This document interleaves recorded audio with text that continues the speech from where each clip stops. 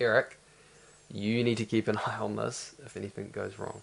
Okay? Can you do that? Yeah, sure. Cool, because I'll have to look at you while I'm talking in my notes. All right.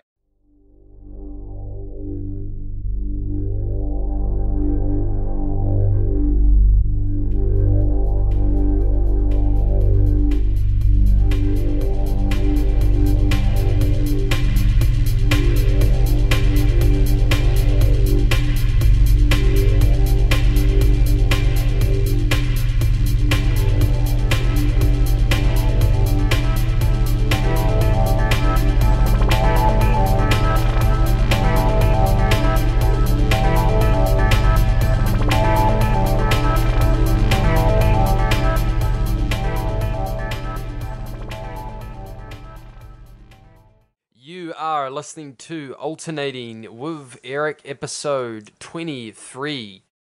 Erik, how are you? I'm doing quite well. I had a pretty generic week. Work, then rest, then work, then rest.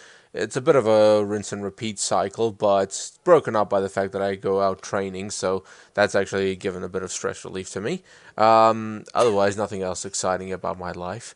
It's just a matter of really just trying to enjoy myself, trying to make sure that I'm well distracted from whatever mundane things I'm doing. So other than that, I've just been watching random YouTube videos and playing games.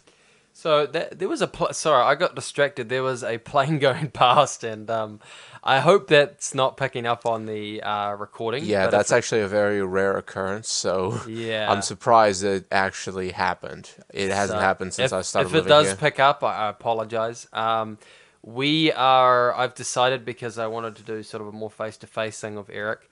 So we were going to do this on film, but we don't have a camera with us at the moment. So we are just doing the audio, and we are recording from Erik's house. So Yay! yeah, so we're doing an in-person interview versus me recording in a small closet and Erik just recording at his house. So might sound a bit more boomy, a bit more reverberated. You bit your tongue I'll doing add some that, didn't- reverb in post. I'll make it sound good. You almost bit your tongue doing that, didn't you? Yeah, I did. So yeah, I haven't been up to too much. I'll tell you, it's great doing this person to person because I can actually just you might have noticed a bit of a difference in the way I'm, like, in terms of how close I am to the mic and stuff, because now last time when I did this I had to have my computer on my lap and looking at Erik down from below, and now I can literally look directly at him so I can talk directly into the microphone, which is pretty good. But don't get used to this. This won't be our typical. Yeah. But this will be for one episode. But I've been a lot of stuff has came up with work and family stuff, and it's just been a very hectic week. So I have gotten through some of the show and not through some of the show. I'm still playing through Persona, a lot of it, just grinding, and more grinding. So I've been doing a lot of that shit. And then what else? I guess looking for more titles for us to review in the future. We're gonna have a special guest at one point on. I guess he'll be listening, so he'll know about this. We have a special friend of ours who's into a lot of Korean stuff, so we're gonna do a special Korean, like, animation / manga episode, which he will be featured on. Not yet though, because Erik told me this week. So we've got a big announcement. Erik brought this up to me. I completely fucking forgot about this. But Erik was on our first ever episode about my convention experience. Because when I started this podcast, I called it, I think, Alternating Sloth Podcast. And it was mostly just a alternative podcast to my now defunct Insert Cast. And I basically just talked about whatever, and it was just an alternative to the other podcast. It could be more relaxed. Obviously, this has turned more into a review thing now with Erik, and I just realized the first episode he was on was sort of casual talk about our experience with the Wellington Convention scene, and mostly, well, just Armageddon. We've both only been to Armageddon Expo in Wellington, and we sort of got to know each other better through there and other friends and stuff. So Eric brought up to me that the Armageddon is next week. Apparently, am I right? Next week. Hopefully I've got that right. Yeah, it's But either next week or the week after. It's pretty close. So I'm going to give Eric 5 minutes to call tech support. yeah, even I wouldn't do that.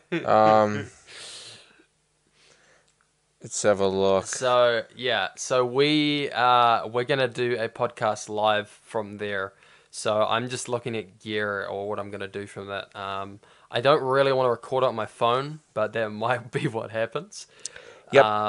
So Armageddon Expo's at the Sky Stadium from August the 1st to 2nd, so that's this weekend. I'm definitely going because it's got some. It seems to have a good showcast coming up. They're going to be virtual guests, as we know, John Barrymore Yeah. and people like that. So Yeah, it's already, I'm looking at a website, they've already got some rules set up for, in case of COVID-19. But it looks like, looks like there's a lot of stores up there. It just looks like, I'm going to have to look a bit more into this because, the events would definitely have changed around due to COVID. yeah, so we might bring a camera down and we might do some recording with that as well. If we do have a camera, the camera I have has a really good microphone on it, so we might just use that microphone and do it that way. If that's not the case, I'll bring some recording gear.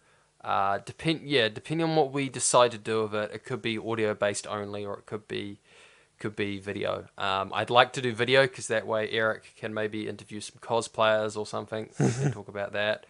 He isn't going to be in cosplay this year, but he could interview some people, and he's got some experience in that, so he can talk a little bit about that sort of thing. And I'd like to interview some guests, but I don't know if we're going to be able to actually, because they're going to not be in person there, and there's going to be some different rules in terms of how they're going to be there and that sort of thing. It's going to be weird because it's almost going to be like watching a lot. I don't actually know how they're going to do it. I don't know, but I definitely want to see if I can talk to John Barrowman. Yeah. And maybe Carlos Validis or Danielle Panabaker. Probably butchering the names. They're they play Cisco and I forgot her other name. And it's only Carlos Validis is gonna be at the Wellington one, so he's the one who plays Cisco in the Flash. TV series. It would be pretty cool to at least talk to him because I enjoyed it somewhat. Troy Baker's gonna be at Wellington as well. And Christopher Sabat as well. Yeah. So I'm pretty sure you know these names more than I do. So you're probably already going gaga on the inside. Everybody knows Troy Baker. Yeah, but you're going the most gaga on the inside about this. Yeah, it depends. I don't know. It's gonna be, and we're gonna look into that because there's gonna be some things with that. But Eric brought that up to me, and so we probably won't do a review next week. We'll probably do a review of the convention. We'll actually go to it, and we'll tell you what we think live from it. And I've just found quite a few fun events. What is it? They're gonna have archery and axe throwing. I want to have a go. Chili eating challenge. I want to do that. And what else? A FIFA competition. Well, I'm gonna skip that out. I suck at FIFA, sadly. It looks like a lot of fun stuff happening in Wellington. Bloody eating contest. Huh? Chili eating contest. It's I know, but they always yeah. True, but it's technically better than what was it? Actually, there's almost been no eating contests, and the sad part is, but I would like if they had more fan-run panels on actual geeky things, because I feel like it's become less of a geeky convention over the years. Yeah, it was actually also more fun when they had the more a bit more interactive events like the pillow fights at the Yeah. end. I mean, do Because you remember when they had like the actual anime quizzes and things like that? That yes, was. they did. That was nuts. And People they did, going, yeah, they did other geek quiz things like that too, and I feel like that should be there way more than some other stuff that's there. yes, and wow, I'm actually looking at a bit of the details of the chili eating contest. So there's 12 rounds, and each one is a different chili. So apparently, um, they even have each chili has its own heat rating in terms of Scoville heat units. So we could record you live burning your throat out, Burning or my throat out. I come am record you rather and you're like, curious. oh God, I got. I am rather curious because I'm pretty sure I've managed to survive a jalapeno, which is 3,000, and I'm pretty sure I managed to. I'm not sure if could survive the bird's eye, which is about 100,000. We've got tea, by the way, that's what I'm pouring on. Yeah. Um. So these are the approximate heat levels. So this is going to be interesting. And what else? Oh, there's a lot of rules, most of which is we do not take responsibility for whatever happens to you while eating these chilies. But yeah, Well, I mean, so no problems there. We kind of want to eat the chili and kill ourselves. yeah, This should work out. yeah. So Eric, what have you been watching slash gaming this week? Oh, Obviously, I've been personaing and I have watching this show. slowly been watching Bungo Straight Dogs because I really like the show. I've almost managed to finish the first season. I'm just taking my time with it. I have been reading more of the A House Husband manga series Oh, that we really? reviewed last time. Oh yes, Oh. because I'm really We could have curious had about. a catch up this week. We could have had that old follow up segment we had for a bit. Maybe, but I can't say I was really in. I was Okay. completely into it. It's mostly a casual thing I'm doing. The reason I was reading into it is because I was really curious to see how the wife was involved previously. Because, obviously we know she's now the wife of a former Yakuza member, but it's like how did this happen? How did this go? And I've also managed to find a manga of GTO, Great Teacher Onizuka. Oh, is that the Paradise Lost one? Not There's one called Paradise Lost that's like after years. That's pretty good. no. This is the original series. This Oh, is okay. basically when he enters into the school and teaches all the kids. Oh, yeah. Which looks good so far, but considering that it's old, it's just does bring a bit of a nostalgic feel to it. It's not that old. It's like 99, I think. Well, the anime is. So Maybe the mangas is a bit older. yeah. But in any case, that's been my anime manga watching and looking at. Yeah. I've kind of forgone looking through isekai stuff. Mostly because I am Repetitive and the same thing. And more or boring. less. There do kind of change it up a few times. There is one isekai where there's a young girl who was disintegrated. No, not that one. It was a young girl who was is a manga about a young girl who was disintegrated along with her classmates Okay. and ended up Reincarnated. reincarnated as a spider. Ah. So the rules and logic of this manga series follow almost close to RE Monster, but where RE Monster has a main character who's so overpowered that basically he can just take anyone down. Wait, what is Ari Monster? I can't So remember. RE Monster is another isekai, but it's another one. It's not a favorite one. I recommend. I thought you it was read like one of those monster harem things or something. Monster girl harems. It is in a way. It is in a Is this way. a monster girl harem thing? Like, is So this a no, spider girl it's not or spider boy or it's whatever? not Monster Girl Musume. No, it's not. It has some elements, but it's not the same thing. But with the Isekai Spider Girl manga, it was Okay. really enjoyable because unlike RE Monster, she actually struggles a lot. So she has to go up against monsters way bigger and way stronger than her. And even though she perseveres in some of them, the odds are stacked against her so much that it's really just making things worse for her. And what's another one I looked at? There was another one as well where there's young man, a girl he was helping out, and these bullies were all reincarnated into another world. This follows almost the same premise as Shield Hero. So essentially, a main character comes in, the kingdom there screws him over, and then He leaves him for dead. In this series, though, there's no reason except for the fact that the main character is just weak. Okay, so they never figure that he could have a Deus Ex Machina that could potentially help them, and instead just drag him out, throw him into a pit, and hope he dies. But as it turns out, he has a special ability to essentially gain skills, abilities, and levels from any sort of monster that's died. So corpse reanimation. He absorbs corpses, he gains their powers and skills and abilities, and he becomes stronger that way.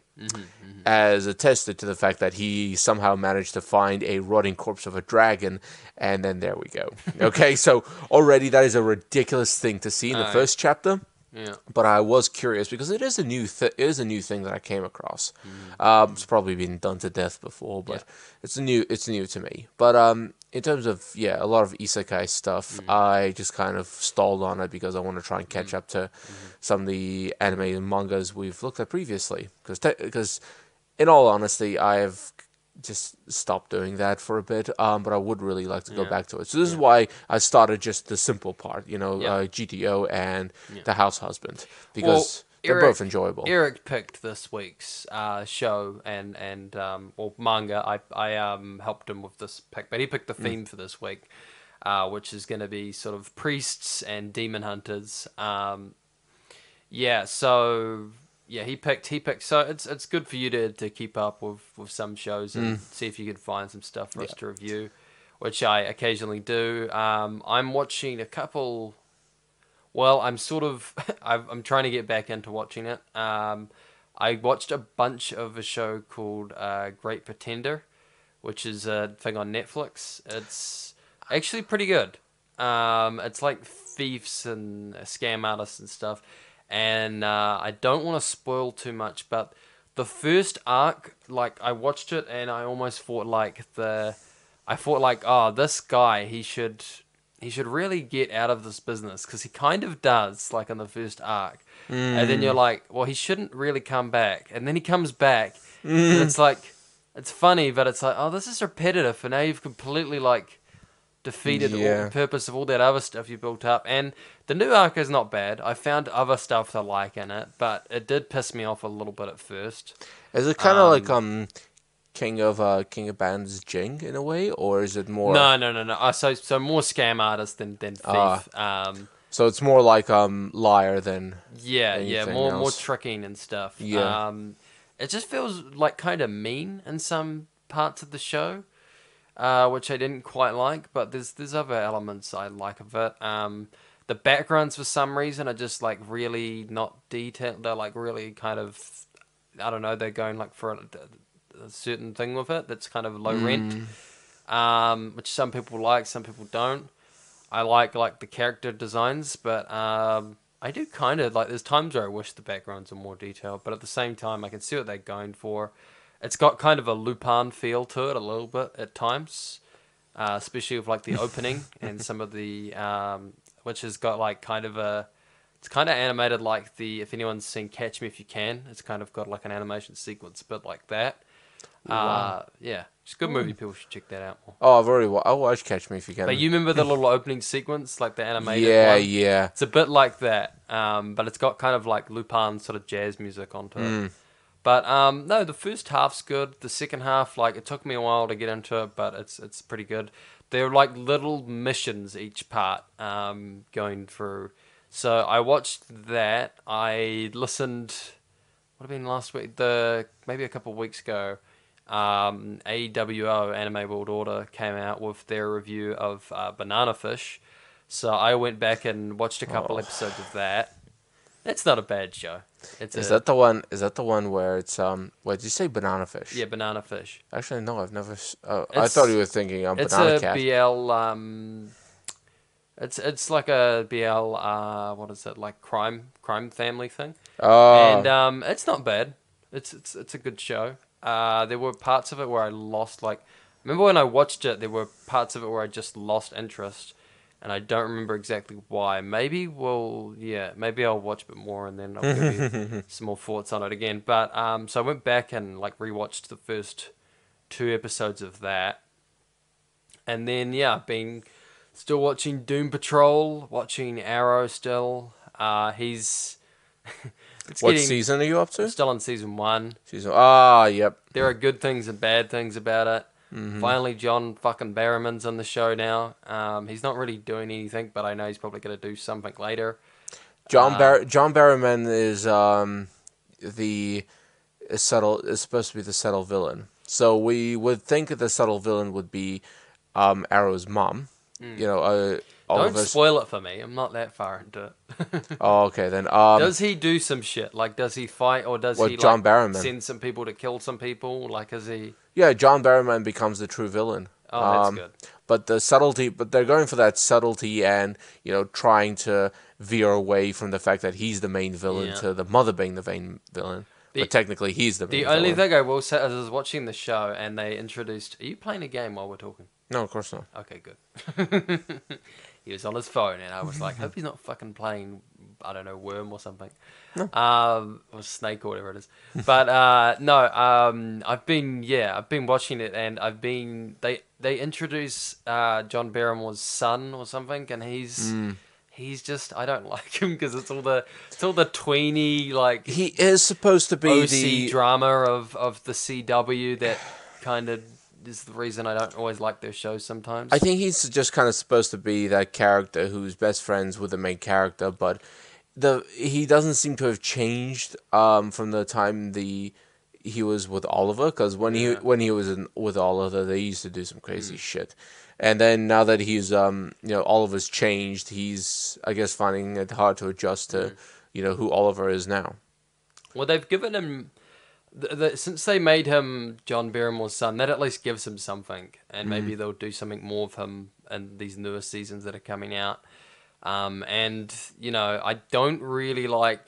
I like the guy who's playing the cop, the cop dad of the girl that's. Yeah. I'm pretty sure it's gonna be Black Canary. I don't think that's a spoiler. Is she Black Canary? I'm pretty sure she's Black Canary. Yeah, she's Black Canary. I'm a little disappointed with my Black Canaries, if I'm being honest. Yeah, she is. She's a bit of a disappointment. I got spoiled that she was the Black Canary in the Flash season, because you're supposed to apparently watch Arrow, Flash, Supergirl to make sure you don't have anything spoiled. Yeah. But then I started watching the Flash. Well, I saw Arrow the first time in the Flash crossovers, so I didn't watched Flash first. Well, yeah, I watched Flash first, and then it spoiled some of the things in Arrow for me. Yeah. So I'm like, oh, I wasn't supposed to know that. Yeah.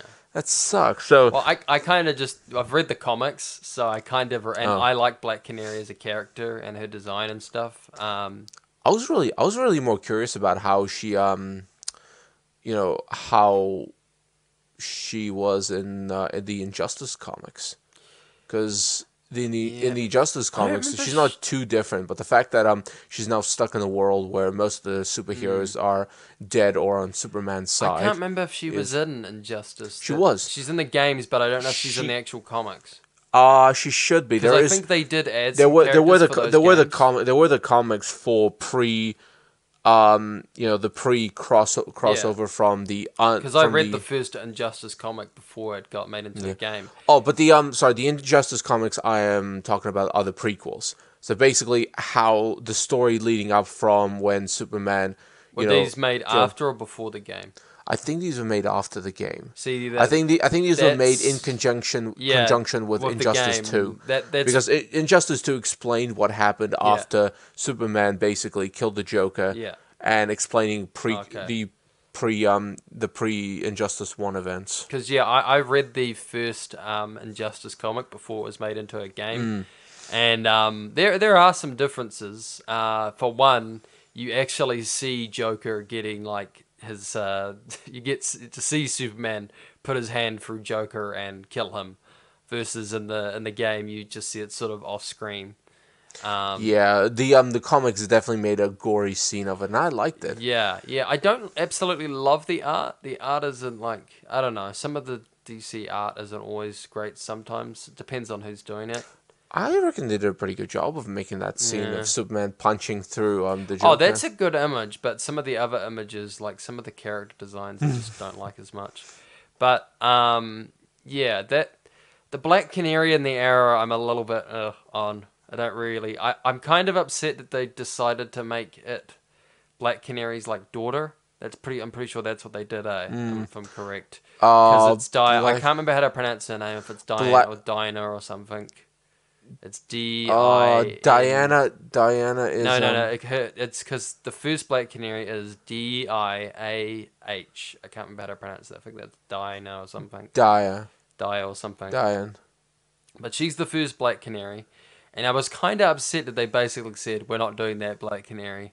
And instead, Oliver Queen's going to be with her daughters. Okay. That's kind of weird. It would make more sense for Speedy or the other, like, junior division of Arrow to be with. But whatever. That's, they're doing their own thing. But that just as a comic book fan, I was like, oh, why are they doing that? That almost doesn't make sense. Like they could literally just call this character that. Separate the characters. But I know they've got two Black Canaries as well, which is in the comics, so I guess that makes sense. But I am really far behind with the story. I like my main Black Canary, which is Jesus. I can't pronounce her last name because I never like I don't know when I've read I never think about how it's meant to be pronounced. When I've seen the TV show, I think they just called her Black Canary a couple times, or they offhandedly say her name. But yeah, I've generally liked her look in the comics. I've liked her relationship with the Green Arrow, Green Arrow, and and they've introduced Huntress in this show, and I like Huntress. Huntress is not too bad. She kind of just reminds me of Elektra when I'm watching the show. Where are you up to exactly on the Huntress? I'm sure she's gonna get killed off. I'm pretty sure. Just tell me where you're up to. I'm up to the part where they've like hooked up. They're in like a relationship now, and they're working together. And Erik is like groaning right now because he knows something I don't. I've read the comics, so I know what happens to like if they're following some of the comics. Like I know Speedy before they even fucking introduced her. I was like, oh. She's gonna have like she's gonna have a drug problem because she does in the comics. And if you read all the comics, then I'm sure what's gonna happen next won't surprise you. Yeah. But I will tell you, she does show up a bit later. So, she does show up a bit later. So there's that. But I won't make the big spoiler. I will say it would be. Do you think they're gonna ever introduce Green Lantern into the CW DC universe? Because Green Lantern is really good friends with Oliver Queen. They haven't really done so far as I remember. Yeah. I don't think they'll do that. I think they're going to keep to the... I think they're just going to keep the characters like Arrow, Flash, Superman, Supergirl. Who else is there? And also Black Lightning, I think, is also crossed over a couple times. But that's I think that would mostly be in Legends of Tomorrow, which does have Firestorm and I actually forgot what the rest of the characters Killer Frost. Yeah, Killer Frost. There's a whole lot of they're sort of establishing their own thing. Mm-hmm. I will say I do get I'm not minding the show, but kind of like in the comics, they've really kind of made Green Arrow just kind of Batman in a couple times. I know even later on they just basically give him like some of the same villains. I haven't got up to the part with Slade, but we talked last week. I didn't like his accent. I really liked Slade, but the Batman voice and the accent was a bit weird when I watched it. But the other thing too is I'm really happy that Titans finally fucking made him a villain in that show in a live action form, because I don't really like him as a Batman anyone else's villain, because he's such a good villain for Robin. They have made him a villain in the original Teen Titans TV show. Yeah, but if you know the history of Deathstroke, you know that his first appearance was in Teen Titans. Mm-hmm. He's Robin's main villain. He's his Ra's al Ghul. That's his main villain. So I was kind of pissed that... I was pissed of two things. I was pissed that, one, Robin got his villain basically stolen from him, and Arrow had him first. And then he also had Ra's al Ghul as a villain at one point, which is a Batman villain. And I get that these villains sometimes like go around. Like Batman's had a couple of Superman's villains and Flash's villains and that sort of thing. But I do wish sometimes they would, with like in terms of main villains, it's fine I think for side villains, but I just get pissed when it's like their main villain for that show that they introduce is not their, especially when I know they have actual main villains they could bring out. Like I am happy that John Barrymore's the villain for season 1 because he's an actual character from the comics. He's Merlin. He's one of Arrow's main villains. Yeah. Like I was kind of happy with Flash that they didn't go like, okay, we're doing a Flash TV show. Let's grab one of Batman's villains and let's make him the main villain for Flash first season. No, they made the smart decision and said we're going to do Reverse Flash. The dumb thing they made though is they did kind of, I don't know, I haven't read the comics in a while, but they did get a bit the TV series. Like I stopped watching Flash because the first season wasn't bad, and then the second season felt like the exact same thing but written in a different way in terms of the villain. Because it was literally it was Zoom, and Zoom was literally like the same twist with the same sort of character. The thing with the first 3 seasons is that they all seem to be written almost the same way. Yeah. First season, Reverse Flash introduces the familiar villain to the Flash. Someone who is like the Flash but the complete opposite of him. Yeah. Then the second big twist. Yeah. A little with a good twist in and the then end. Someone gets killed, and then something gets resolved, and that's usually every single fucking season. Those are the first 3 seasons. Yeah, I haven't looked at seasons. I haven't finished watching season 4, but I know it's completely different. There is no speedster villain. There is no completely big surprise. The Flash is well aware of who the villain is from the very beginning, and he is trying to resolve the situation that he technically himself created, which I know appears to be as similar to every other season, but this one is somewhat different. But yeah, it was a bit of a strange formula to watch for, the repetition. The only difference being was, what is the twist? Is it that obvious? Someone pointed out at some point that it was that obvious because it felt fucking obvious to me. Yeah, because I just got pissed at season 2. I kind of stopped on season 2 because I just felt like it was wasting my time. It was because one person mentioned that the twists kind of follow the pattern of the person closest to the main character. Yeah. So first season is it's gonna be your teacher. Then it's second season your friend. Yeah. Now third season it's yourself. Yeah. I just think they could do something else. I wish they had done something else in season 3, like made someone else a big villain in season 2 or something instead of because one thing I don't remember is Doom and Salvatore. Oh, I can't remember the main villain of the first season. Are those 2 villains actually in the comics? Are they? Yeah. Are they Flash's villains? I think oh no, that's not a Flash. I was gonna say Vandal Savage, but I don't think he's Flash. Vandal Savage exists, but he's DC, but he's Justice League villain. Yeah, no, I think he's originally though someone like the Flash or someone like Green Arrow, but I can't remember who.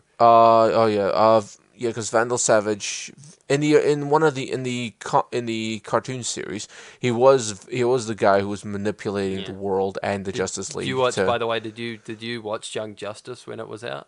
A little bit, yeah. Only the first and second season. You've got to watch the third season, and they're all good. They're all good. And that's Young Justice Outsiders, right? Yeah. I love them because they've taken. It's funny. I don't actually like I've tried watching the Justice League the cartoon show. The old version? Yeah, the one that came right after Batman the Animated Series. The one that had Batman and Wonder Woman having some kind of relationship? Yeah, a little bit. I actually like that. I tried watching that show multiple times, and there are episodes I like, there are things I like about it, but I find myself not getting into it as much. And I think it's because I like DC, I like some of the stuff they did, but I do think I like some of their younger characters a bit more. It might just be because I also grew up with their younger characters first, because their older like Justice League stories just always seem a bit too fantasy based. Or science fiction, and that's not really they get a bit Star Trekky and things like that, which is not really for me. And I love Wonder Woman. I like Green Lantern. I don't really like Superman. But there are a couple writers here or there who can do like Alan Moore. If he ever gets Superman, he does a great job of it.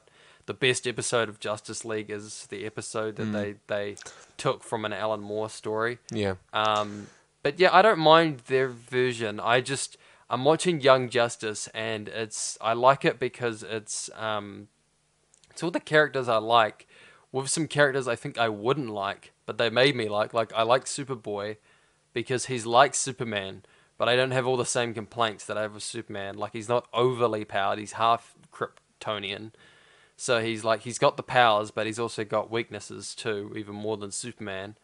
And I don't know, like he has all these internal struggles and other things that just I find him more interesting as a character.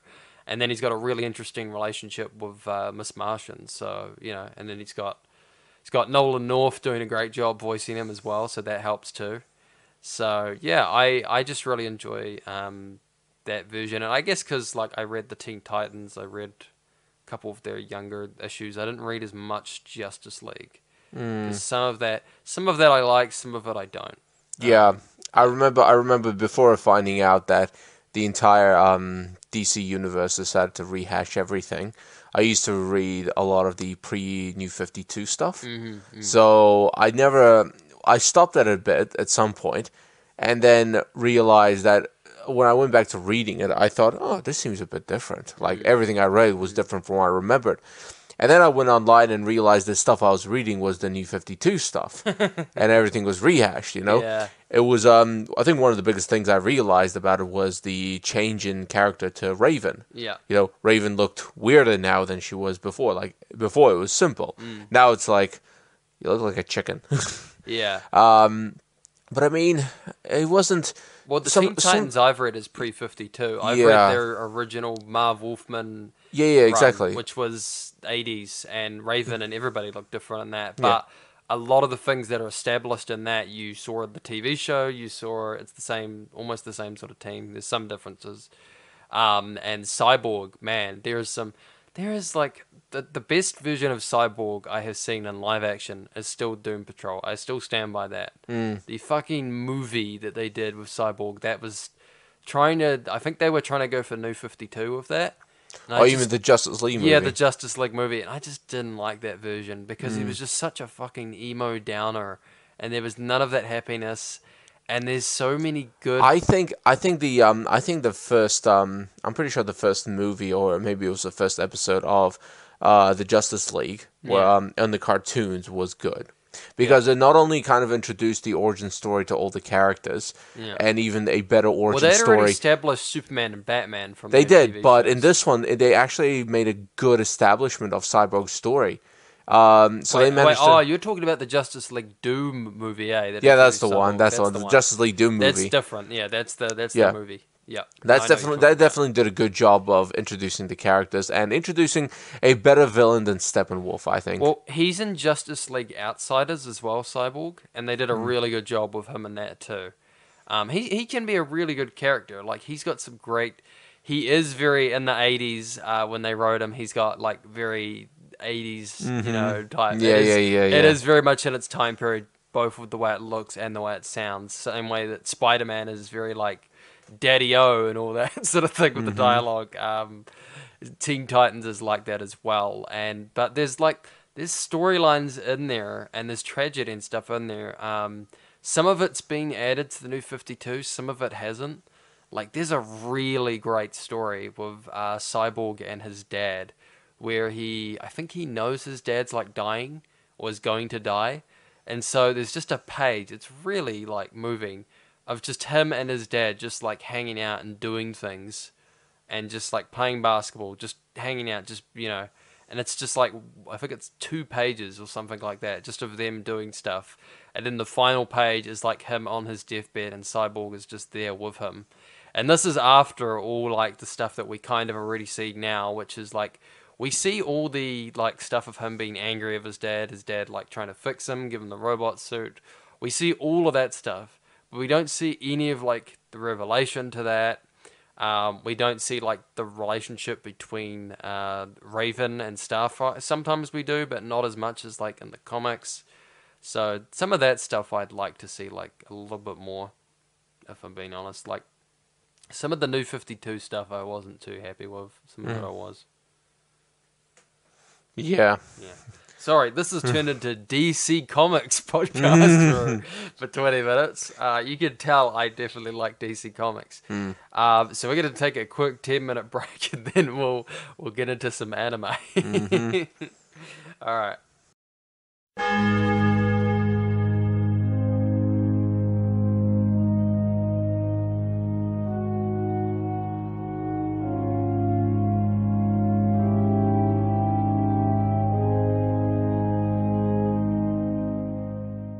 We are back from the break and we are going to get into the anime review for this week. We are reviewing Vatican Miracle Examiner. Okay, so Eric, can you just tell us briefly the plot of this show?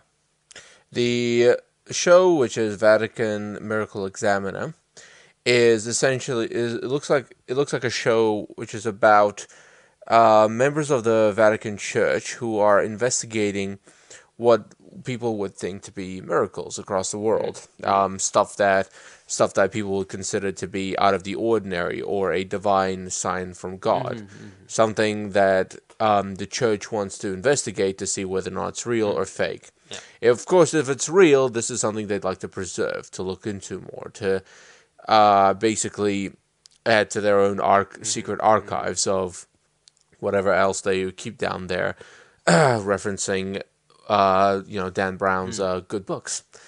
Obviously, from what I can tell of the first few episodes, if it's not a miracle, though, it goes against the word of God. We'll get into that. Yeah. We'll get into that. Yeah, if it's not a miracle, they just do this something show about it. and the first episode, and I stopped watching this because I thought this was almost propaganda a little bit when I was watching the. It is very like it's weirdly pro-Christian and very like, and it's not bad. I don't mind that, but I was just taken a bit back because anime is usually like priests, especially, are either like weirdly violent good guys with like guns. You know, they're like Helsing type assassins or something. Or in Soul Eater, there was like a guy with like headphones that did like shooting who was a priest.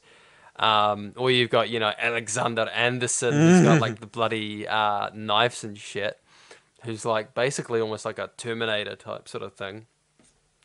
And then you've got like, the exact opposite where you've got like priests that are vampires and like, things like Trinity Blood and other shows like that. Or just straight up bad priests who are just like monsters or demons or murderers.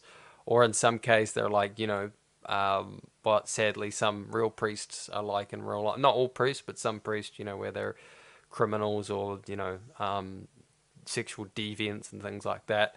But this show is pretty like pro Christianity and it gets a lot of things right and it takes almost like a very Western approach to priests in some ways. Like the character designs and like the way it's like voiced and things like that are obviously it's very Japanese in that way and the music, the opening and stuff. But like the feel of it, like the first two episodes, at least to me, like it felt very like it felt like the person had done its research and likes likes that sort of stuff and made sure like the characters are actually like they're not questioning their beliefs. They're very much like they are Christians and that's their faith. There is a lot of I forgot the word, but they do show just kind of how priests are and how they would act and how they live, and also the teaching methods they have and how they introduce each other. Everyone is known as the father. Father, this, father, that. I can't remember all the names of the characters, but essentially everyone is known as a father, and when everyone seems to be of the same mind. They are all followers of God. They are there as brothers, as sons of God. And they're there to follow his faith and his belief. So, I wanted to before we get into the show. There's some things I wanted to get into. There's just some things I was going to explain for some of maybe our non-religious viewers or some of our viewers who are maybe not didn't grow up Christian or Catholic. So I grew up in a Catholic church. I was raised Catholic. Eric, could you we're not going to explain what our faith is now or what our stance is on faith, just in case we do. We're not going to be we're not going to turn this into like pro-atheist cast or pro-Christian cast or anything like that. We're just going to talk about our backgrounds and how it relates to the show. So, Eric, do you have any background with Christianity Oh or yeah, yeah. the Catholic Church or anything? I grew up as Russian Orthodox. So it's another branch of Christianity. It was introduced to Russia during the pilgrimage. From what I remember, the pilgrimage of Greek Orthodox travelers. But I'm pretty sure there was a different story to that. Anyway, it was reintroduced and it became a state religion, more or less. Mm-hmm. It's had its ups and downs, but it was but it was a well respected religion. Now, the one big difference is kind of how they interpret faith as opposed to how Westerners do it. In Russian Orthodoxy, they are very heavy on faith. It's all believe in, how faith, faith in not really. Is it kind of like Jewish Orthodox, where it's very serious? It's almost like its own community. It's like a really big community and a group, and you have like It is, yeah. traditions and stuff. It is definitely closer to that than it is to Western. Western is I guess by Western Christianity, I mean closer to what the American version is. Yeah. Is something is vastly different to Russian Orthodoxy. I would say that, and this is kind of weird to say, but I would say that Christians and Catholics are a little bit different. I think there is a slight difference because I do find when I've met Christians, and this isn't a slant on anybody's Christian or Catholic, we're not judging anybody here, but just I've noticed personally as someone that grew up as a Catholic that there is a difference in between just how relaxed the religion is between both. We're very, I notice Catholics, like, we're very much about our faith when we were at church, but I didn't notice as much, like, when I've interacted with Catholics or met other Catholics, it doesn't seem like it's a major thing outside of that church. But when I've met Christians, it's like a major thing. They're involved in a lot of other groups and other things like that. Catholics, to me at least, it didn't seem like that, which is weird because we do have, like, Catholics is all more revolved around obviously the Vatican, which is the holy city in Rome, which is the Pope and all that. So we've got like clearly an actual, it's not just about Jesus and the belief of that. It's also like about, the priests and it's there's more stuff to it. I would say. Like Christianity seems to me like there seems like some very relaxed parts of it when people think about it, but when I've actually talked with like Christians and been involved with them, it seems like they're way more involved in their religion and getting people into their religion than Catholics. At least that is to me. At least that's what I've seen. I might have a completely different perspective having been, raised in it versus Eric here, who's been raised in a different version of it, Yeah, the versions of Christianity, or really the branches to what can be said as the original beginning of the faith, is always confusing to me, because I know that even without including Christianity, other religions have had a base religion to go from.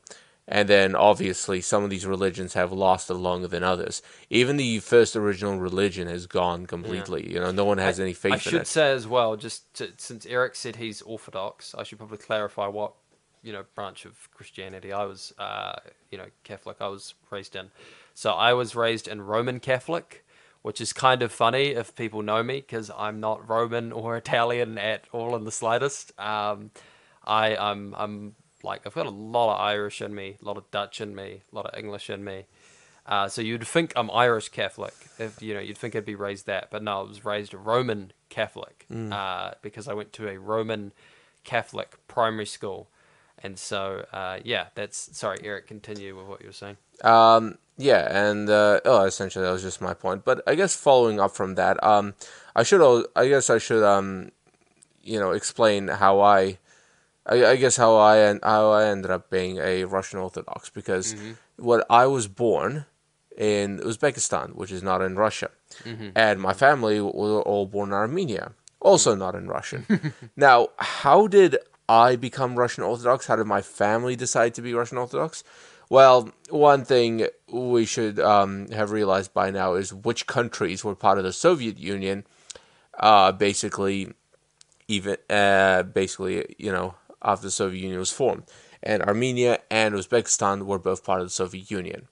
So even though the countries were autonomous themselves, they operated by themselves. They could have their own sort of form of government. They could have their own running economy. They were still part of Russia, in a way. Yeah. Although even saying they were autonomous was a bit on the nose. But even then, the state religion introduced was still Russian Orthodox in Uzbekistan. Which is a funny thing because originally the main religion for Uzbekistan was Islam. So you can see a lot of that when you go to Uzbekistan. That's the one thing that's always confused me until I grew up and actually realized. And one of the main things that would confuse me was when I was visiting some of the temples, or not temples, but the buildings, Yeah. in Uzbekistan. These designs, the way the buildings were designed, the way they were structured, the architect, the way everything looked, the structure of it all, was Islamic design, not Christian designs. Yeah. That's what confused me. Yeah. And I was thinking, well, why is that? I think conversion, probably. That would be my but you continue. It's actually less of conversion. Islam became a main religion, not a state religion of Uzbekistan, but one of the main religions, due to the fact that it's had a lot of influence in the Silk Road. Yeah. This is not to be confused with the Chinese Silk Road, which is bull. But this is the original Silk Road, the Silk Road that ran from the edge of East Asia all the way to Europe and what we now know as the Middle East. And this is where in Uzbekistan was one of the countries that intermixed with all these travelers and merchants, and a lot of what was mixed between them wasn't just material goods; it was also ideas and religions. And at one point, Islam became one of the main religions for Uzbekistan. And then, of course, once Uzbekistan was integrated into the Soviet Union, just like Armenia was, Russian Orthodox became one of the main religions. Now, I wasn't born until 1993, which is a bit funny because, Berlin Wall fell and the Soviet Union broke up around 1991. Yeah. However, due to the administrative responses, it took a while for everything to settle back into its own niche. I also believe that the Soviet Union, I think they had a different head, like they had a different person take over around 1987. 1987, that was Gorbachev. Yeah. So Gorbachev was instrumental in kind of making the decision to break up the Soviet Union and let the Berlin Wall fall. As with the famous words of, I think, JFK or something like that. Ronald Reagan. No, Ronald Reagan or JFK. It was one of them. One of them said, JFK Gorbachev, John F. Kennedy tear was this dead wall by that down. time. Yeah, that's right. He died. John F. Kennedy died in like I don't know why I thought John F. Kennedy. 1967 or Yeah, 5, that's right. yeah. Anyway, in the famous words of Ronald Reagan, Yeah. Gorbachev, tear this wall down. Yeah. But in any case, I guess, so once all that happened, even despite all that actually happening, it took a while for all the countries to go back into their original niche. So while that was happening, I was born 2 years later, and even then, a lot of Soviet influence, a lot of Russian influence still existed. Yeah. So that was prevalent in the fact that I grew up in the Russian Orthodox religion, and all my documents are in the original Soviet design. You still got a passport that's just got a Soviet Union thing on it. I do. No, that's not a passport. That's my passport was was issued, I think, in 2000, maybe 1999. Okay. But it was the Russian passport, as we would have known it. But my birth certificate is Soviet Union design. But relating this back to the Orthodox religion. Oh, well, I have to really catch myself out because, wow, we were going in a completely different direction to this, and it was We got somewhere really interesting though. But basically, Eric's talked about how like the Orthodoxy, Russian Orthodoxy existed within the mainland territory we know as Russia for a long, long time, and its influence kind of spread out and essentially was included into the autonomous states of the Soviet Union. which is not only the reason why I'm Russian Orthodox, but also why I think some form of Russian Orthodoxy still exists there. Obviously, with Russian Orthodoxy, it's also had a bit of a sad history during the October Revolution, where the takeover by the Bolsheviks and Lenin saw that anything traditional, anything associated with the royal family should be burned and destroyed. That included a majority of what was a majority of what was known as the Russian Orthodoxy. So sorry, this the Tsar and all that? Yes, the Tsar. So So essentially, would Rasputin be Russian, like Orthodox? yeah, he's Russian Orthodox. Was he like Christian Orthodox or Yeah, of course, Jewish of course. Orthodox? He was a monk. He was a Christian monk. Yes, Yeah, yes. as Yeah. we've As we've stated in a previous episode you Yeah. can listen to Yeah. of Lupin the Third from Russia with Love. Check it out. Yeah. Plug. So people like Rasputin were Christian monks. They essentially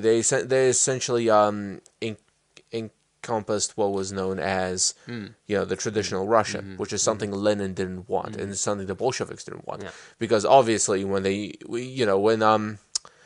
can see they can gain more support by destroying the thing that made people more upset, then they'll take that opportunity. And with the czars and anything associated with them, But gone. we're getting back into some fascinating history from our previous episode. Yeah, this is. Eric does have a degree in this stuff as well, if you can't tell. So he's obviously raised in it. So but yeah, point is, Eric was raised in it. I was raised Catholic, Roman Catholic, which is interesting because this is a Roman church. This is obviously the Vatican. Yeah. So I came into this sort of knowing the look of it, knowing the feel of it. Kind of like I watched The Exorcist with a friend of mine who was also raised like in a Catholic school, and we just looked at each other and we're just like, sort of we just had a look because we're like, oh, we know all the like the things they're saying. We know the Our Father they're saying. We know all the rituals and stuff they're doing. We never saw an actual exorcism, but we know like what they do, and they go into bless a house and things like that. And I wanted to talk about we talked about Rasputin and other people and priests and stuff. So I think we should some things I wanted to get out of the way. I've mentioned some terms already, like I've mentioned what the Vatican is. It's the holy city in Rome. The Pope is obviously the big the big kahuna, the big chief. You have other people like archbishops and the like who are under him, and then you have your priests and bishops and so on. One thing I wanted to get into is so I did some exploring, and I read some of my old books and stuff, and looked into some of my old Bibles and stuff, and I looked into what the actual priest uniform is and how we can explain it, because there are two main characters who I'll name now because we didn't name them. Hiraga Joseph Ko and Robert. Sorry, is it? Yeah, it's Robert. Robert Nicholas. Both of them wear your typical priest uniforms, where it's the black long robe with the little white collar, and then I believe they're called stools, the little things that go over the robes. And I've got some information on here, and I'm going to have to credit a priest who I saw online called Patrick Schultz, and he explains that the uniform, the reason it's black is because back in the day, monks would wear this color to remind them that they're all going to, and this is kind of grim in a way, but it was kind of to remind them that death was a thing and that it was going to come, and that since it is going to come, you are reminding yourself this because your life is dedicated to the church and you are a symbol for the church, and that is why black is worn. And the stool that they wear around their neck, basically the long scarf-looking thing.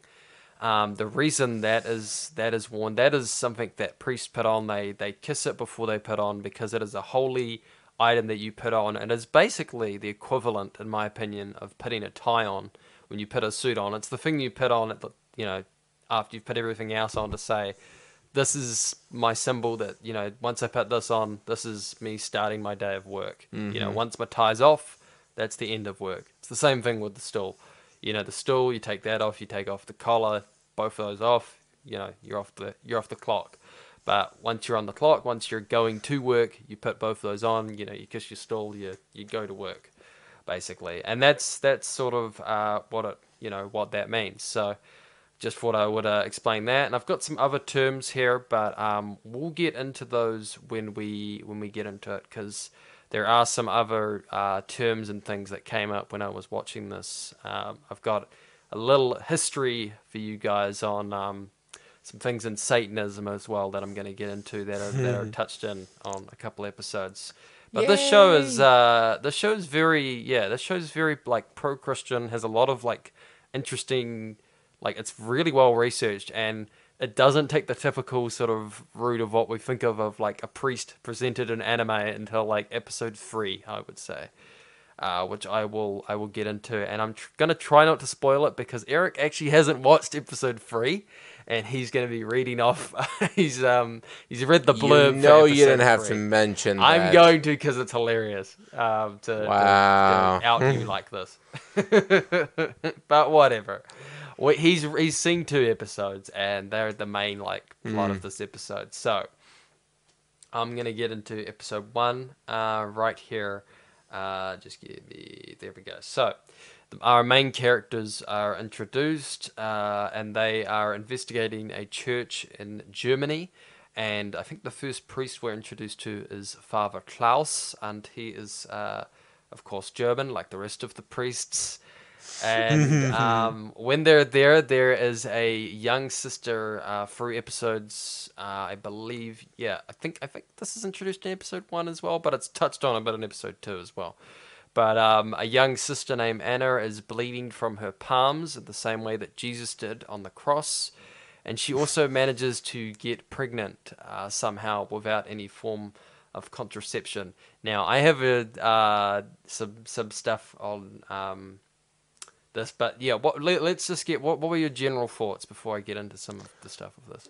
Honestly, it kind of gave me an idea that this is just the anime version of every show ever made, where they try and oust out fake miracles. You got your you got your faith healers who believe they can heal any kind of wound.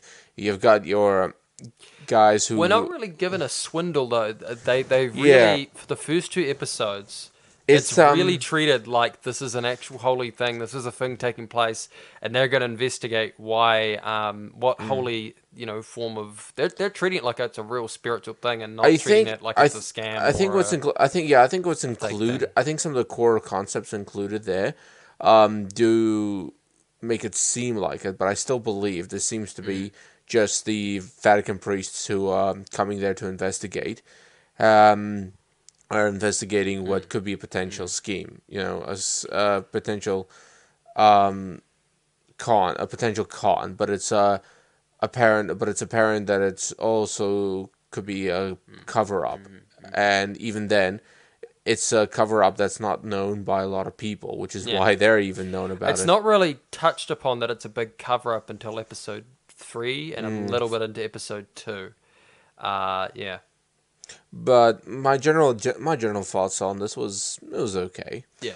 Did you like the It's look of it? I think it looks very good. It looked okay. I think the main attraction would definitely be the scenic shots. Yeah. And the more, holy imagery. Yeah, they really seem like they did their research not only on like the obviously what I talked about with Christianity and stuff, but they've clearly done their research on what buildings look like and the German architecture and stuff as well. And yeah, I think that was like it almost in part felt like I talked about The Exorcist. It felt like a European horror movie, like The Omen and things like that in parts. Just like the tone, the music, the look, in a couple places. That was definitely there. That is episode 2, though. We basically this stuff happens. And then I'm going to say spoilers, and spoilers for this part here. So Father Klaus gets his head. I'm just going to keep saying that just to piss off Eric. That's not pissing me off. Father Klaus is killed at the end of this episode. He gets his head smashed in, and he is smashed in on top of a pentagram. Now, Eric, what do you know about pentagrams? Well, from my Just generally. Just generally. generally they are viewed by the church as a sign of evil and as one of the main markers for satanic All right. rituals. You know, Now, do you know the difference between a pentacle and a pentagram? a pentacle. Yeah. Do you know what a pentacle is? Not exactly. Okay, so I did some Googling and did some research, and some of this is some books I own and stuff as well. So a pentacle is a pentagram with a circle around it. Okay? A pentagram is the star thing. Okay. Now, pentagrams are very similar to there's a similar history with a pentagram to the swastika. Swastika, people know about that, was a religious sign, and it still is a religious sign, used in Buddhism and some other religions. Hinduism. Yeah, Hinduism as well. It was not a Nazi symbol originally, and it faces a certain way, if you've seen it, that's not facing the same way as the Nazi symbol. Same thing with the pentagram. The pentagram, if it's facing upwards like a regular star, it's actually it's meant to represent 5 points. It's for the 4 elements, and then I believe Earth or something like that is the one on the top. But that's what it originally was supposed to represent, and it was actually used by Christians in churches. You can actually see it in a couple churches, but it is facing upwards, so that means it's what we think of like a typical star. Now, when Satanists were, so let me just look through my notes here. So basically, what happened was in history, it was only seen as bad when it was put then into reverse, because an ex-priest who was kicked out of the church, a guy who I'm going to pronounce his name pretty wrong here, I believe his name was Eliphas Levi, he left the church and wrote some books under I think this was his pseudonym name, and he basically talked about like the pentagram being in reverse as being a symbol of the devil. And then basically this got more popular in the 60s, of course, with the famous Satanic Panic. They went through the 60s and 70s and all the way into the 80s. And this sprouted by, this was something I was listening to on another podcast. Do you know why there was a big Satanic Panic and a lot of parents thinking their kids were being brainwashed and things like that? There's a lot of factors into it. Do you know why this started though around sort of the 50s and 60s? Because the church was trying to invent a new way to No, get it's people not actually to do with the faith. church. It's not actually to do with the church. Is it because Do you know why parents? Because parents thought that by kids playing video games or being involved in stuff that they don't understand, they were involving themselves with a far more evil You force. could think of it like that, but the main reason, and I was listening, so I am stealing a little bit from another podcast that was talking about this, and I wish I could remember what podcast it was, but they sort of talked about this. The main reason why this sort of stuff was coming out, and the main reason why parents were worried about this and why teens were rebelling more, the 50s had a massive change, obviously, in music, and the way people acted. Yep. We had the introduction of rock and roll, which was really, we did have some like musicians being called rebellious, but no one, Beethoven and Mozart maybe at most might have been called a rebellious artist, but his music was still listened to by older and younger generations. His stuff outside of music was seen as garish and immature and a bad influence on the people. But his interactions with it, music, and the way he moved and played was generally seen as, a presentable and polite way of playing. And then jazz musicians, with the exception of general racism and segregation, they weren't seen as rebellious really music through most of the 40s and stuff. People listened to jazz and things like that, and the only really rebellious thing about it was kind of the people that weren't racist and were listening to black artists around then, or letting black artists play. Because some black artists would play, but white artists would just try and avoid looking at them, or they'd have to have a white band leader or something like that. You have some people like Duke Ellington and stuff who managed to get through. But when we got into the 50s, we saw a couple black artists like Little Richard and stuff get through.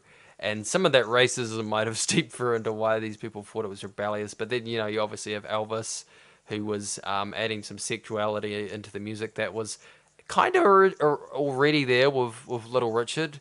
But people mostly credit it to Elvis because Elvis was a white person, and that was getting more older people's attention than Little Richard. Because black people just generally got ignored if they did anything musically or anything like that, from earlier times into the 50s. And so with this new music coming out and with new views, movies like Rebel Without a Cause and things like that sort of being made, we were seeing like a larger, well, not obviously me and you because we weren't born around this time, but there was obviously like it was the first real era of rebels and people rebelling. So, with this era starting and continuing, and then you've got, music in the 60s that's, all about, taking, some of it was about taking drugs and love and all that sort of thing, and different views and having different thoughts and being anti-war. People were being more liberal at that time. So Christians, not just Christians, but just people in America in general needed, because even people who not Christians but other religions have also blamed, and had sort of satanic panic phases in their, things like people like that.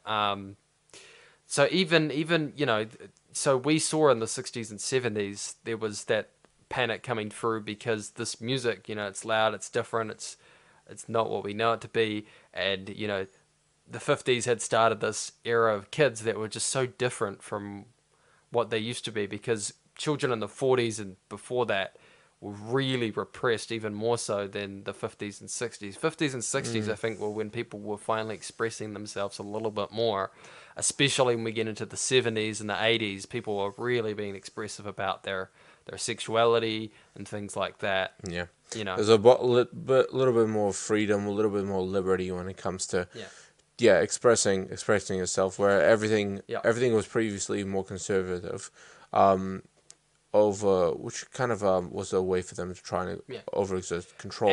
And so to relate this back to the pentagram, or the pentacle, the symbol, when this, as I said, it had already been established in quite an ancient text of, written by an ex-priest, that this was a, bad symbol in reverse.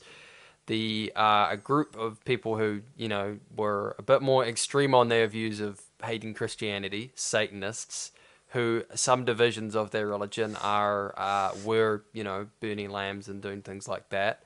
Some people, I think, were just using that cause as an excuse to do their crimes. But generally, Satanists are, most of the time, while they are associated with some serial killers and things like that, most of the time, they're just, I like to think of them the trolls of the Catholic, history, because they just basically, they just don't like Christians and they're like pissing them off a lot. So they took that symbol, and that symbol became synonymous as being a bad symbol because of them, because of what they established by being in the media with that symbol and showing that symbol.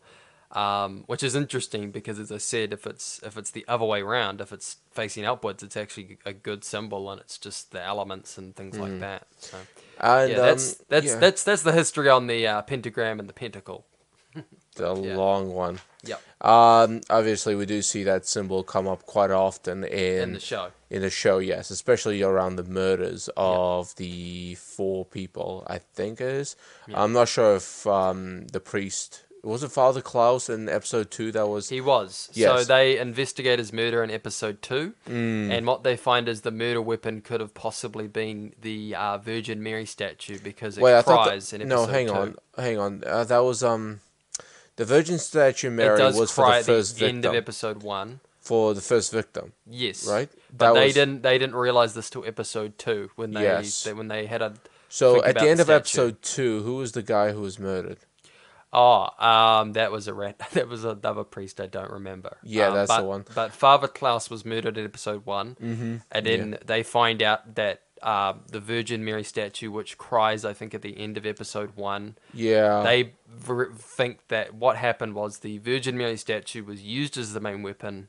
The person then went to clean the statue in It river. amazes me they've managed to not only knock over what could be potentially a 6 foot tall statue made of marble or stone, one of those two, Yeah, okay, yeah, without it breaking or having any sort of imperfection, drag it to a fountain, clean it up, drag it back, lift it back up, and put it there. yeah. Well, I can tell this already has the makings of a miracle because this guy has managed. Whoever murdered Father Klaus pulled off the most amazing thing I've ever seen, and the priests aren't even questioning that. Yeah. Like they're not the question I didn't see come up was okay.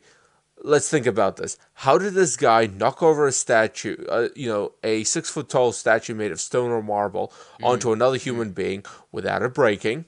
Then drag the guy away, put him on a pentagram, come back, drag the statue to a fountain, clean it, drag it back, Well, put it on my there. theory is that there's another person working with him, and I think that is. Yeah. So I'm briefly gonna go on episode 3, and we're not gonna actually spoil too much of episode 3 because And before we do continue, Eric hasn't seen it, but Eric's got some stuff on episode 2. there he is wants just to one talk thing, about. one last thing I want to ask about that.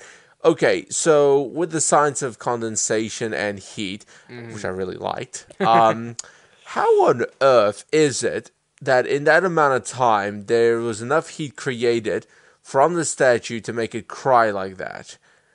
Yeah, Is that even possible? I don't get it either. It I doesn't. don't feel like it's Anime possible. logic, Eric. Anime logic. But for all the work they did trying to keep the architecture and the idea of faith in a more Western based Christian society, their basic science is a bit skewed, and even I think there's some bullshit involved. So Okay, but anyway, let's continue on to Yeah. something a little bit. One Yeah. thing we didn't actually touch on. So they did. I'm gonna give you guys a bit more of a term and one final sort of term and explanation for something. So I've mentioned the archangels before. Anna mentions that she was visited by the archangel. Let me see. What Gabriel. Was this? Gabriel. Was it Gabriel? That was Gabriel. Yes, it was Gabriel. Okay, yeah, cool. Yes, one of the Belmonts also in Castlevania. Fun fact. But yes, Gabriel visits her and tells her that she's going to have the child of from God. And I've got some facts on Gabriel. So in Daniel 18:15-26, the archangel appears in such other ancient Jewish writings as the Book of Enoch, alongside other archangels, Michael, Gabriel, and also, I believe, they've got Israel here, but I always thought it was Azrael, and he's the angel of, well, he's believed to be the angel of death. And that kind of took me down a rabbit hole that I'm, because I have a bit of a morbid curiosity and that sort of stuff, so... And there's some really interesting and creepy artwork of Israel with the scythe and the wings and stuff that kind of reminds me of the artwork that I've seen from Paradise Lost, where Satan is presented in that way. It was the general picture used, and it is something that's still being used today. Yeah. Kind of depict what death might look like. It's a real it's a well-known commonality, and I think, as far as I remember, it was thought up. We're going, we're going too far down a rabbit hole of... True, but real quick, it was an idea I believe was thought up by the church as well. Yeah. So if anyone wants to... You've got there are some darker sides, obviously, to Christianity, like in terms of some of their stories. Satan does exist in some of their stories, and is just sometimes called by different names. Yeah. And if you want to read more text about him, like Paradise Lost, where he's presented as more of a sympathetic character, then you have texts like that. He's in Dante's Inferno, but he's more sort of a beast figure in that. And his inclusion in Dante's Inferno was quite brief as well. Yeah. I remember reading it, Yeah. and unfortunately, after I believe the first few levels, I never heard of death again Yeah. in the book. Yeah. So it was Oh no, I was talking about Satan, not death. He's but he is in Dante's Inferno, but yeah. he is there, but he's more of a beast-like figure than in Paradise Lost, where he's more like what we think of a typical angel, but he's got horns and he's still a good-looking guy, but he's a fallen angel. But I wanted to we'll talk about Gabriel here, who Gabriel he is basically the I've almost lost my place here. He's the angel that defends the people against other angels, is what I've got here, of other nations. Gabriel is, as I said, part of a group of 7 angels, and each angel, kind of like the saints, does kind of a different thing. But so that was episode 2, and that's some sort of notes on. That's my last sort of term and history lesson, I guess, on Bible stuff for you guys. Yeah. So we'll get into episode 3 now. Now, episode 3, I'm going to try not to spoil too much because Eric hasn't seen it. But Knock yourself out. but Yeah. another person is murdered. And Yay! episode 3 is the episode which said, wait, we were a pro-Christian show. We were a show that's talking about Christianity and presenting the Christians as like superhero good guys investigating like kind of a horror movie like crime. Oh, We were making dear. like, the Exorcist type thing. No, because there's an exorcism and you think like, oh, this is like the Exorcist. They're going to be like, the cool hero dudes. They're coming in to save the day.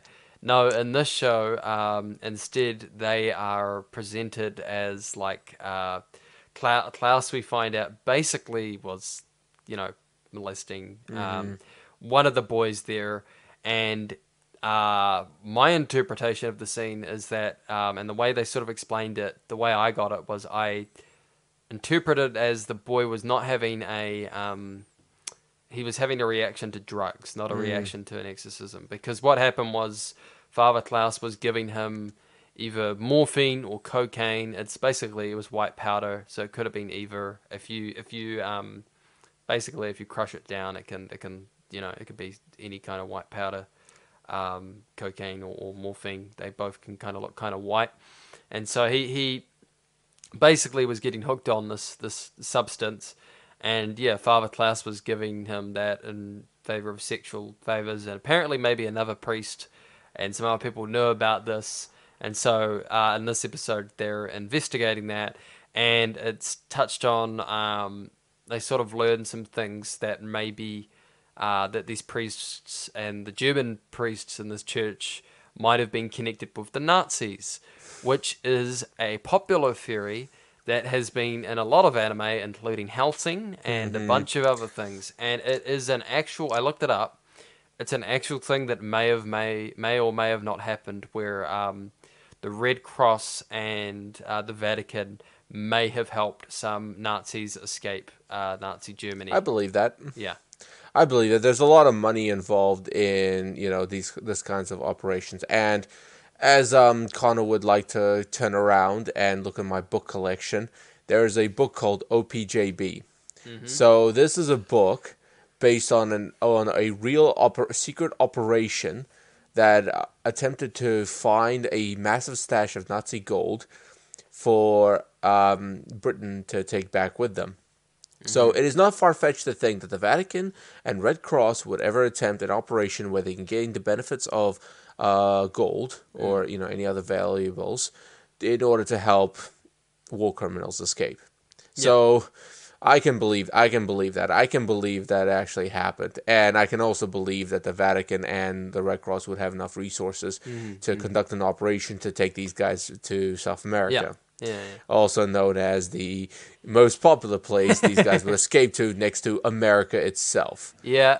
The South America theory is not brought up in the show. It's just said that they escaped, would help them escape. But we all know where they escaped to. That's a Hellsing. Is that though something that you've seen in other books, not just Hellsing?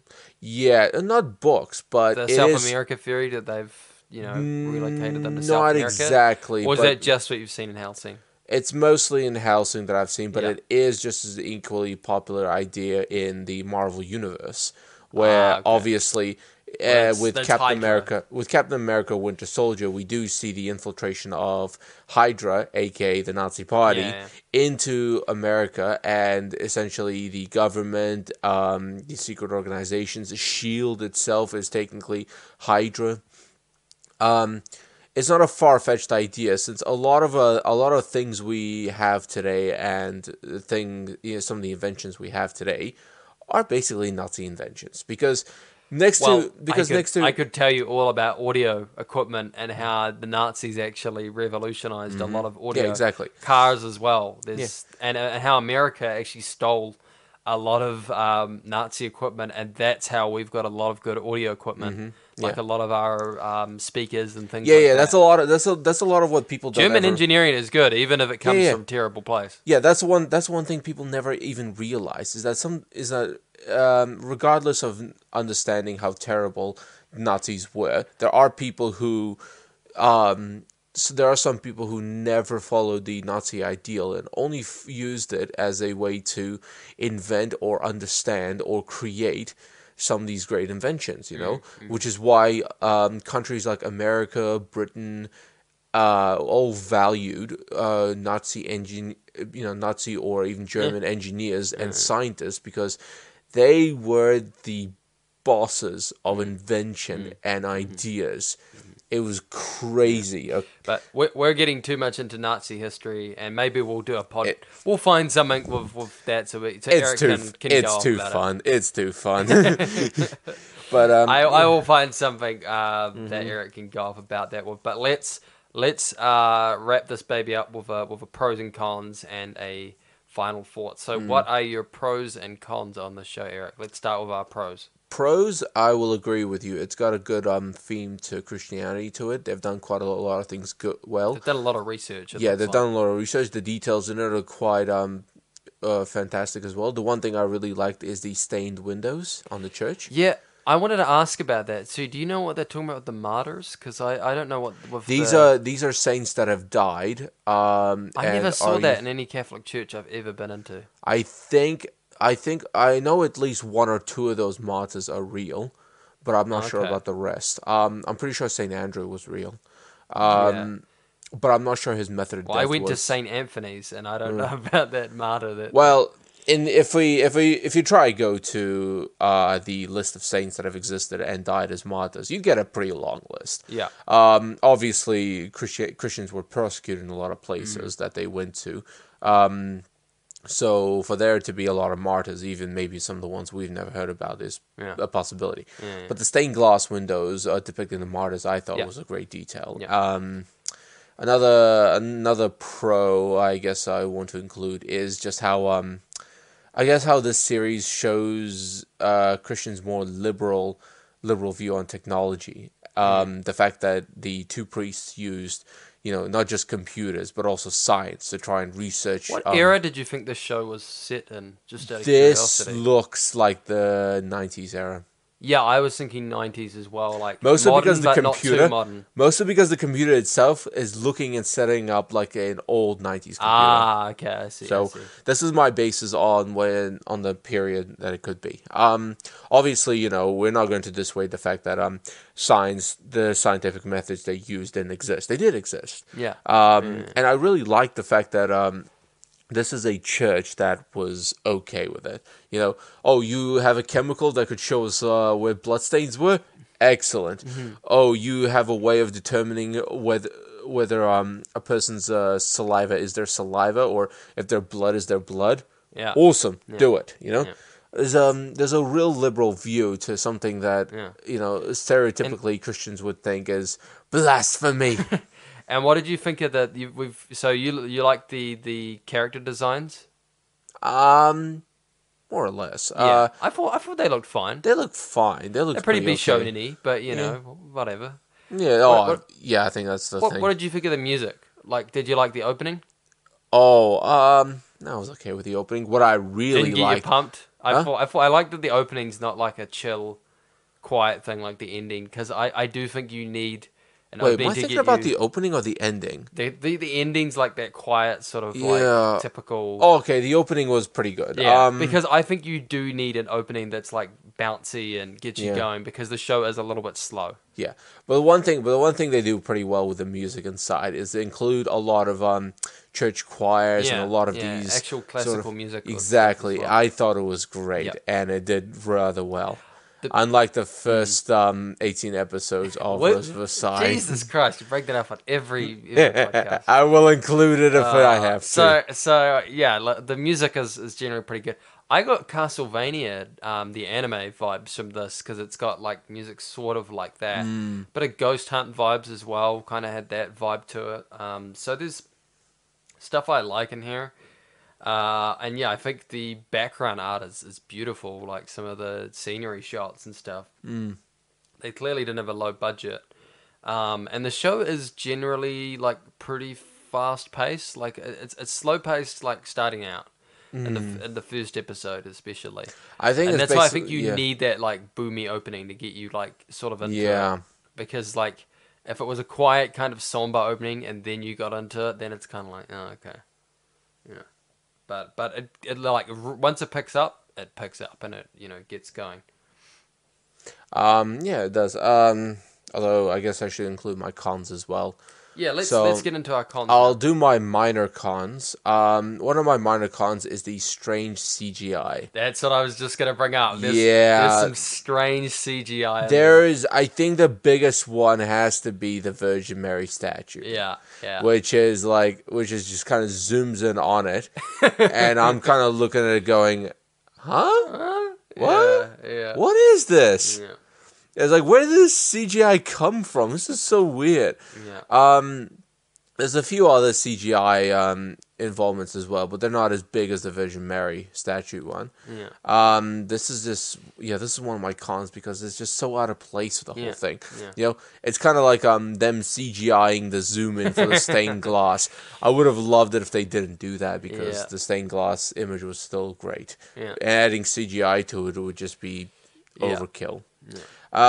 And my At least no one turned to CG when they had to do like an action or something. Like imagine like you see the murder and then you see like someone smashing someone with a virgin CGI. yeah. And my second big con is kind of going back to my first point in that I still think this seems to be less of a this seems to be more of a pair of guys trying to figure out, is there a miracle or is there no miracle? Yeah. The inclusion, I feel like throwing in the inclusion of murders, Nazis, and all this other stuff is kind of just I think it's just trying to unravel, like, and maybe episode 4 is like something really gets interesting. But my problem is like, I think the characters aren't really that interesting. I don't know if you'd agree with me on that. Like, there's not much to them. there really isn't. They kind of feel like archetypes, like almost. And I can't exactly describe like what type. Like, I don't know. You could almost say like, because it almost feels like there's that undertone of BL sort of stuff in there, where you've got like the younger guy who's like kind of Shotaconish, and then you've got like the older dude.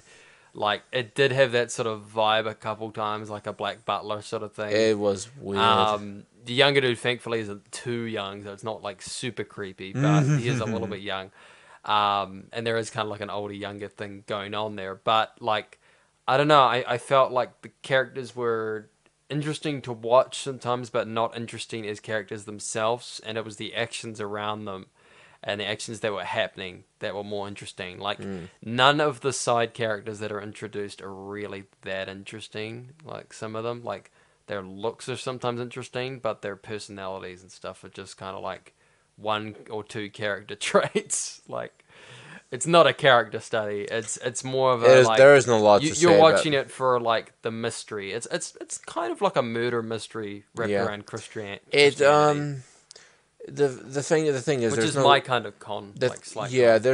there's no clear path to what's going on. The characters aren't interesting enough to talk about, which are two things that I think are already putting me off from watching the series as a whole. So, final thoughts. Would you watch more of this? Probably not. Would you at least watch the third episode? Probably not. I So think this is why I've kind of yeah, I dropped this show, and then I yeah, couldn't remember why, and then I rewatched it, and I was like, oh, it's kind of it's bland in some ways. Like it's got it's some confused. It's confusing to decide what is it. Is it a Christian show or is it a murder mystery. Like, is it an yeah, Agatha Christie thing? or Is is it it a like a historical narrative on how the Nazis are involved with the Christian society, I or is it I about think you? you need to get an episode 3 just to see where that like. I don't think I want to continue on. It Okay. almost feels like a waste of time for me after that. Yeah. So I'm just going to avoid this. It's not a show I'll continue I'm gonna watching. say I'll give it one more episode just to see. I'm honestly just a little curious to see like if they do anything different with it or if anything else happens. Yeah. But it's kind of one of those shows that's just there, and Yeah. like I'm not surprised it got ignored and didn't get talked about Mm. because there's not much to it. There just isn't much to it. Yeah. So I'm gonna also say like I wouldn't hugely recommend this, but I'll give it one more episode just to see if anything else changes. But for everybody else who's not Connor, do not watch this. It is terrible. No, just It's kidding. not completely. It It's not isn't the completely worst thing we've ever terrible. watched. It It's isn't kind of bland. Let's Yeah. just say that. It's kind of in the middle. It is a kind of in the middle. The inclusion of Christian It's very themes, pretty. That's yeah. all we can say. The inclusion of Christian themes and the murder mysteries involved here, Yeah. and the the idea of the Vatican having an actual team that Let's investigates say this. miracles. Get get Is some interesting. have a look at some of the background artwork and download the OSTs and you've got the best parts of the show. Oh dear, that is sad but true. Yeah. It's kind of like Elfen Lied's a terrible show, but the music's good. I liked. I liked. Yeah, I don't like Elfen, but Elfen Lied, like terrible looking, great music though. Like you want that soundtrack. But that's our review for Vatican Miracle Examiner. Yes, that's it. All right, so let's get into the manga review.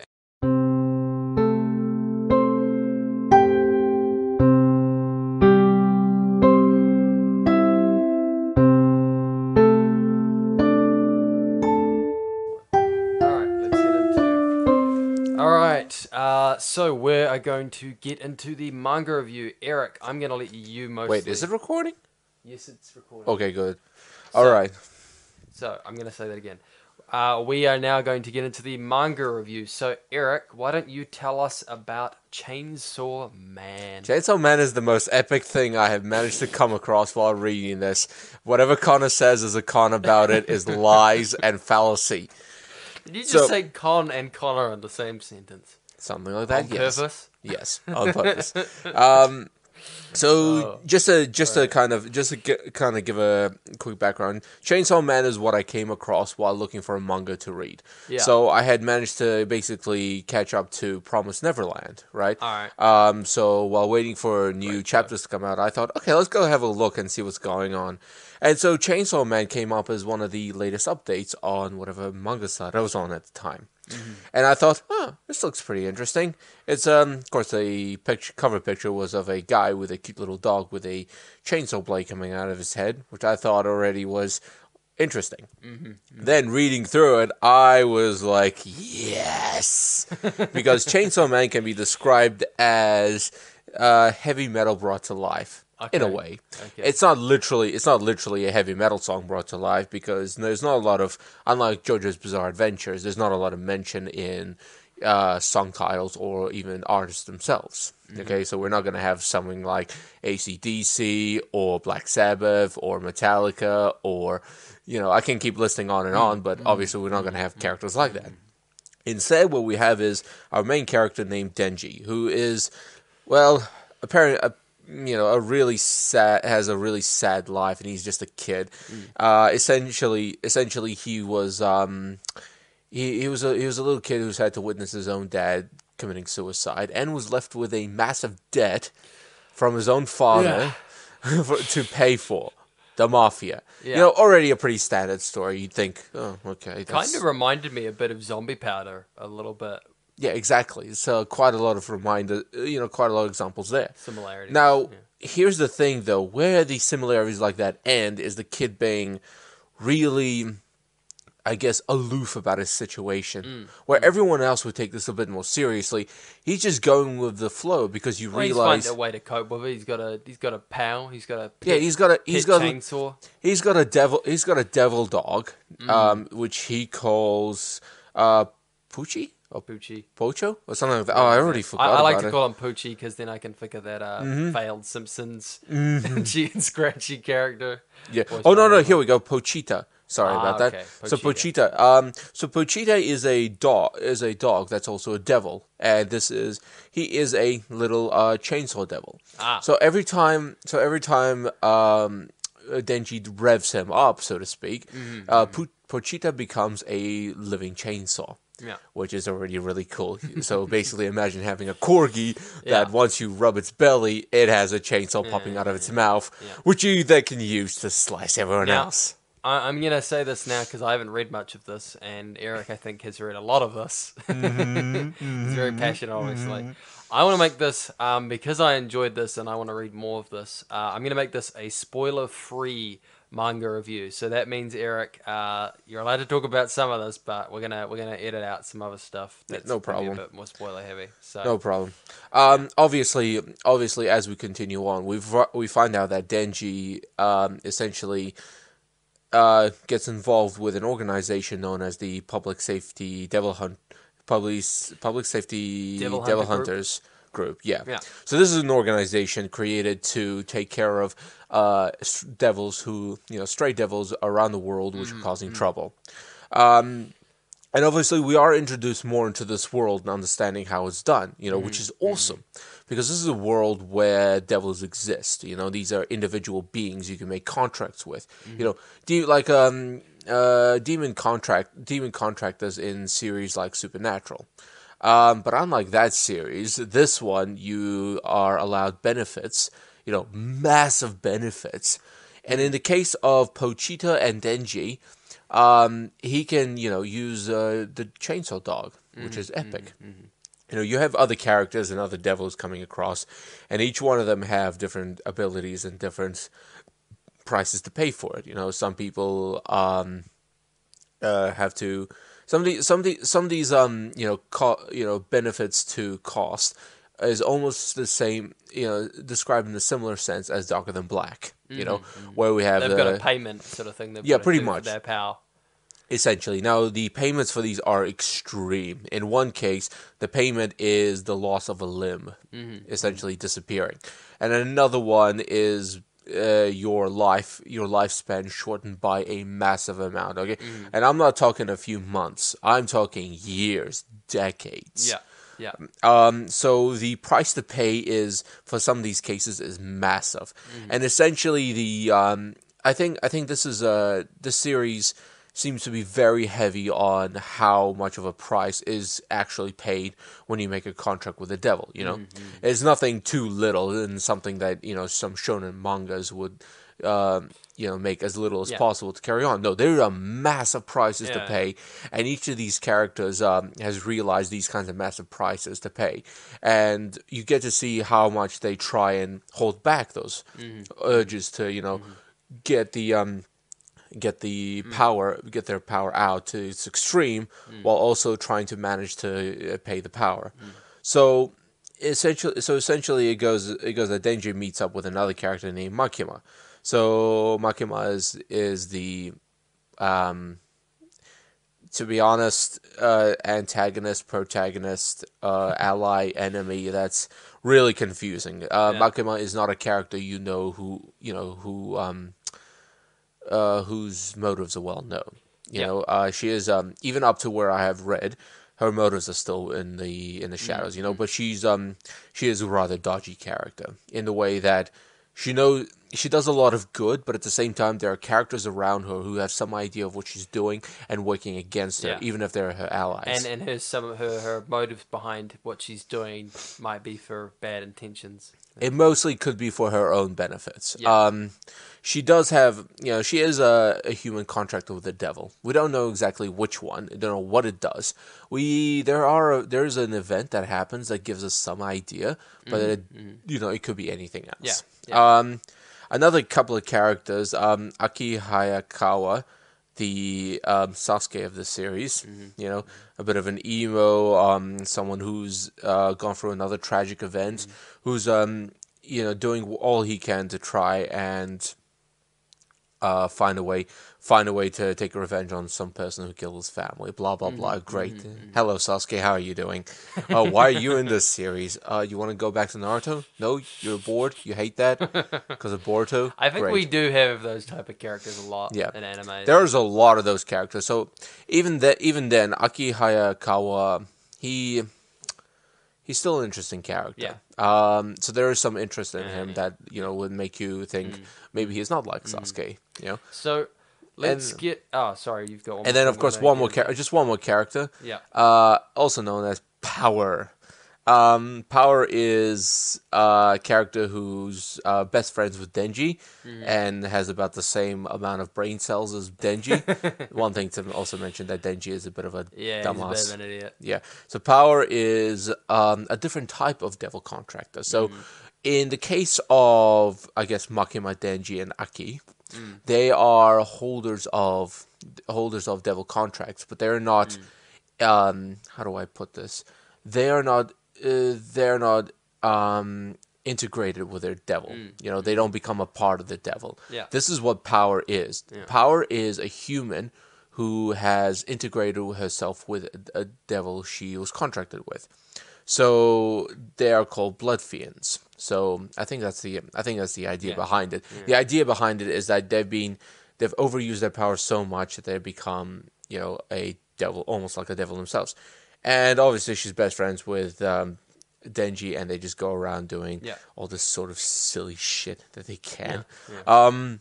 And a fun character, even though Yeah. she is as dumb as hell. But so far the series is just wow, and yeah, I'm glad that Connor at least has some pros about it to keep reading it, because the other thing about this series is that it doesn't hold back on is the goriness. Yeah. This is part of the reason why I want to review it and have a look at it. This is a very gory anime. Its style and the way it's done almost reminded me of a much dumber version of Dante from Devil May Cry. Oh, okay. Yeah, Okay. so this is what I enjoyed, and obviously remembering that Yeah, Devil I May saw Cry, that of like some of the weapons and Yeah, the way yeah, he yeah. uses them and stuff. and also remembering that Devil May Cry is an anime now. Yeah, It, let's get into our pros and cons. That's a Yeah, good, we good should. segue. So, I did not read enough of this, honestly. I've read like the first couple chapters, but I need to keep reading, as Eric says. But I thought I'd let Eric talk a bit more about this one, because he picked it. So I just read a little bit of it. But after having read it, it's definitely intrigued me. The premise is, at first I was a little bit wary of it because it's like, I've kind of been down here before. Yeah, But these- then there yeah, were some interesting twists and turns, and the character designs are really cool. Yeah, I think the art, like, at first I was a little iffy on it, but then when they introduced like some more of the weapons and some of the other things, I was like, oh no, this is pretty cool. Good like design work on the action and how they framed it and things like that. So I've generally liked a lot of this, and I want to give it more of a go. Yeah, And the 2 points. I guess the 2 points I would put people off is the beginning, the introduction to the character, I and say how it can it's. be a bit repetitive at times. It from does what I become a read, bit and repetitive. formulaic. If there's an idea introduced into it that a repetition with a new idea, Yeah. that could be interesting enough to keep Yeah. it going for a few chapters. In this case, I think it's done quite well. I do worry that it's going to turn into a bit of a Shonen power trip thing, like Let some me- other let me- shows where let it's hunt a monster of a week and then get a power up kind of thing. Let me just give you something for that. No, it doesn't. Okay. Oh, that's good to hear. There is as I've mentioned before, there's a lot of prices to pay with some of these characters having to contract with the devils. Yeah. There are characters who know how this works, and so the price for them to pay is far less than usual. But there are characters such as Denji himself who starts to realize what a massive, how much he has to pay. Yeah. So don't worry, the shonen elements are very low in this series. So, what are your final thoughts? Would you recommend this? Would you Yes, keep reading this? absolutely.